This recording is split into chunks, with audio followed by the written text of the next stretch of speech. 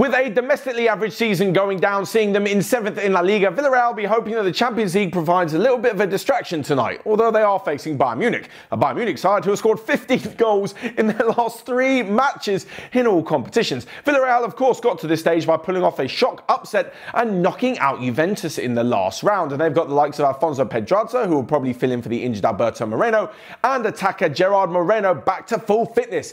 He'll be hoping to find the back of the net in front of a home crowd which have not seen a defeat in the last 9 matches at home. This includes the game against Juventus, which finished 1-1, and 2 matches against the likes of Real Madrid and Atletico Madrid. But they will be needing to stop Bayern Munich in full flow. They've got Robert Lewandowski, of course, but his supporting act are also very, very good. This could be a massive few weeks for Julian Nagelsmann's sides. Not only could they make it to the semi-finals of the Champions League, but on top of this, they'll probably have the chance to win the Bundesliga on match day 31 at the end of the month against Dortmund.